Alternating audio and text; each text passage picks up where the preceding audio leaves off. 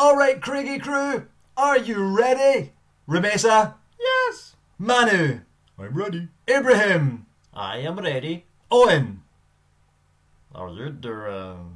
It's time for Maths with Mr. Thomas. Here we go. This lesson is going to be all about adding and subtracting vectors. Not in component form, no. We're just going to be sketching the resultant vectors. So let's start off with a couple of vectors. Let's say we've got vector u. Who, me? No, it's a vector. Vector. Vector u. And v. V? V for Victoria? No, just vector v. We've got two vectors. Let's say we've got them looking something like this. We've got vector u. Hello, I'm vector u. And we've got vector v. Hey, I'm vector v. What we want to do is we want to add these vectors together, and that is done by joining them together. Pdoof, like this? No. The way it's done is by joining them tip to tail. Ba-ba-ba-bam. And this is done by, first of all, draw the first vector. So because we've got vector u plus vector v, we would first of all sketch vector u. So we'd first draw that with the arrow on here showing which direction vector u is going. Imagine this is a vector and it's got like a wee head up here, wee smiley face, hello, and its tail is down here. This is the tail of it. This is the vector's butt.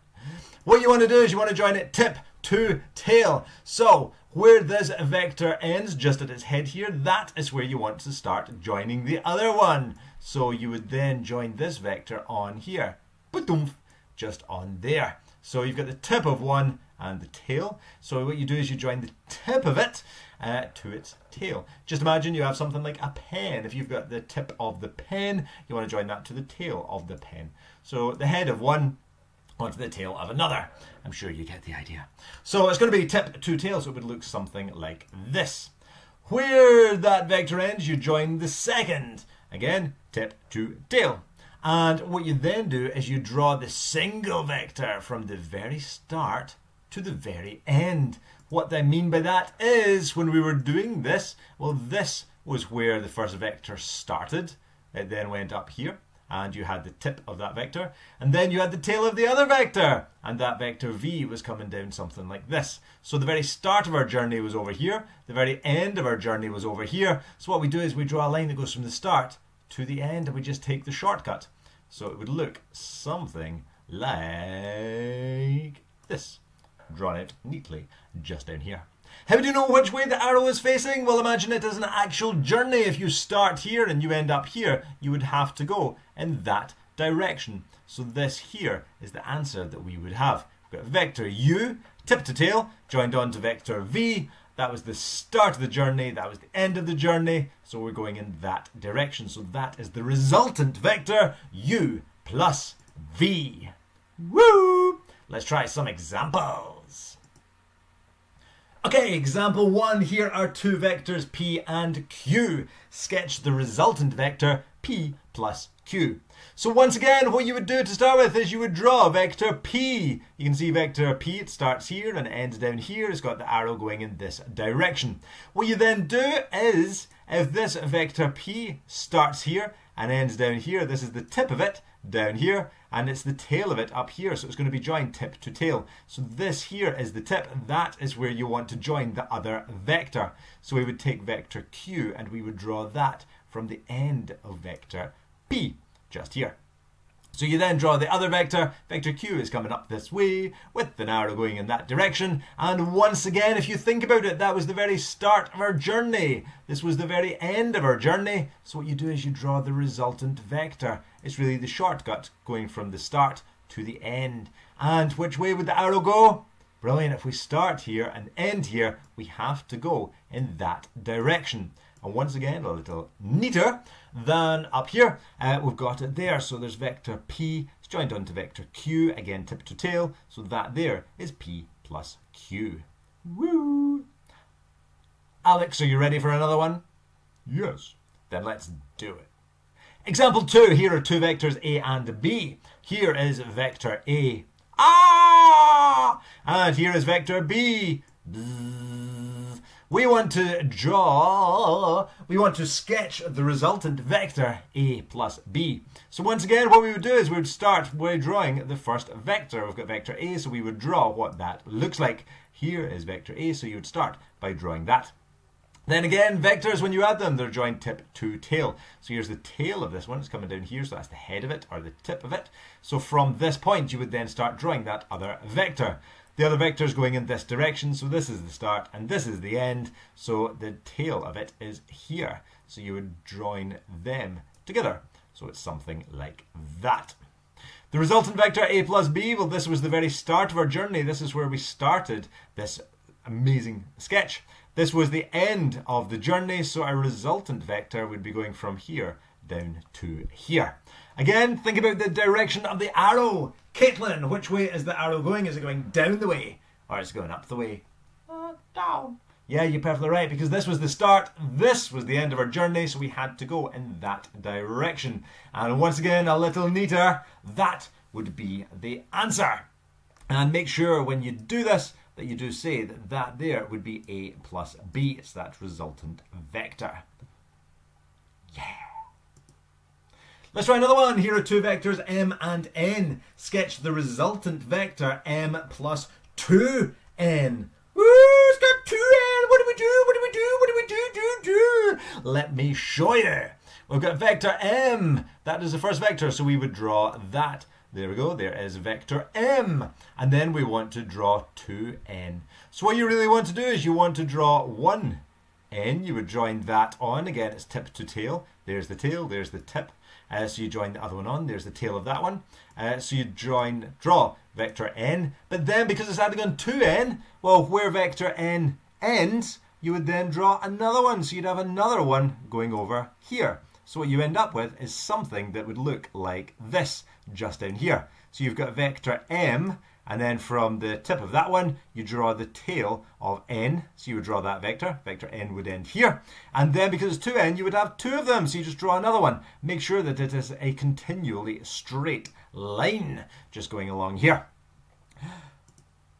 What we end up with then is something that looks just like that.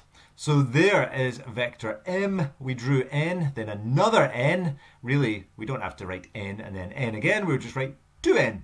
And again, this was the very start of our journey. This is the very end of our journey. So if we go from the start to the end, we'd have to go in this direction, which is why the arrow is pointing up the way, just like that. Yeah! Let's try another one. Here we go. Two vectors, g and h. Sketch the resultant vector, 3g and 4h. So once again, because it's 3g, we're not just going to be drawing one of these. We would draw one, then we draw another, then we would draw another. So we would end up with something that looks just like that. We've got g, and then from where that ends, we've got another g, and from where that ends, we've got another g. And then from the tip of this one, that's going to be the tail of whatever we are adding on. So because we're adding on 4h, we would have an h just over here. But we don't just have one of them, we're adding on 4h. So then we draw another, so we've got 2, then another, so we've got 3, and then another, so we've got 4. Again, we wouldn't write that out as G, G, and G. What you would do is you would just write that with one arrow showing the direction, and you would just say that is 3G. Just make sure you underline your lowercase letter. So that there is 3G. With 4H again, you wouldn't write that's H and H and H and H. You would just write down that that is 4H. And again, underline your vector.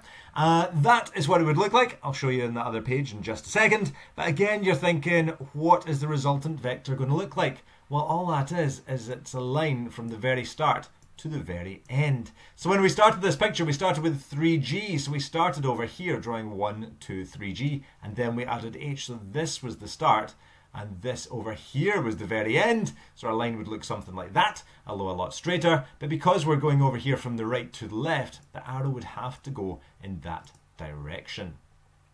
So that's it over there. And again, it goes from the start to the end. So we end up with something that looks just like that.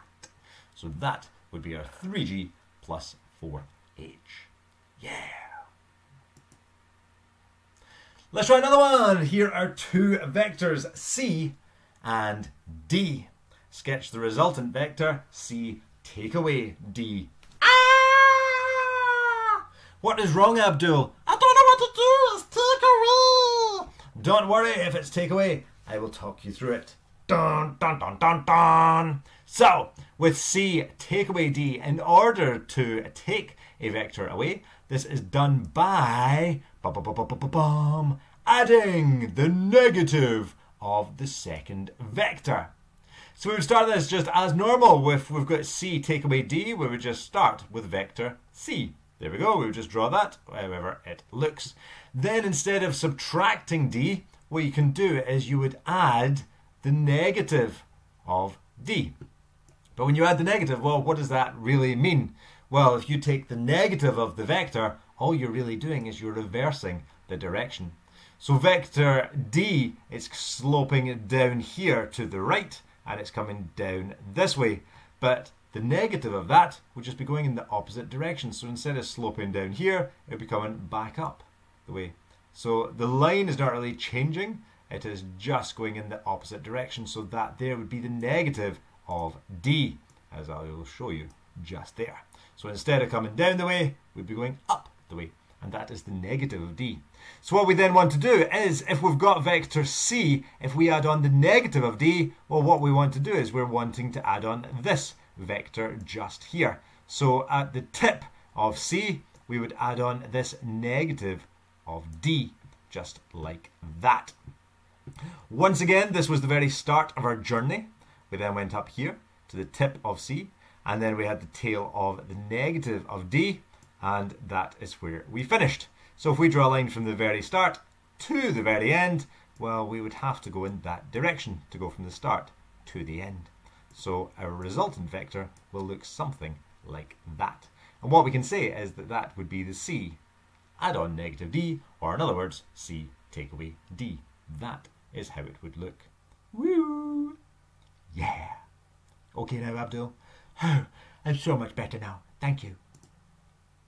So, a summary. To add a vector, we always add them tip to tail. You're perfectly right. Add them tip to tail. So, if you've got the tip of one of them, that is where the end of the other vector will be. So we would have something that looks like that. Draw the first vector, then the second vector. Make sure they are joined on tip to tail. And the resultant vector goes from the very start of our journey to the very end. And then think about the direction. If we start here and we end here, you have to be going in that direction. If we subtract vectors, well, it's very similar, but what you do is you would add the negative of the second vector. Just remember, if you're adding on the negative of a vector, all you're doing is adding the same vector but in the opposite direction. So V slopes down here, so the negative of V would just be going up the way rather than down the way. So it would be like that. Again, these two vectors, if you drew them beside one another, V and negative V, they will be parallel. But that is what you would add on. So you would have U and then take away V. Again, from the very start to the very end, that is how it would look. And you've got the line coming up here, so your arrow is pointing in that direction. Yeah. Give some of these questions a shot just in the TJ National 5 book, or any other textbooks you like, including the Zeta one, which is pretty good.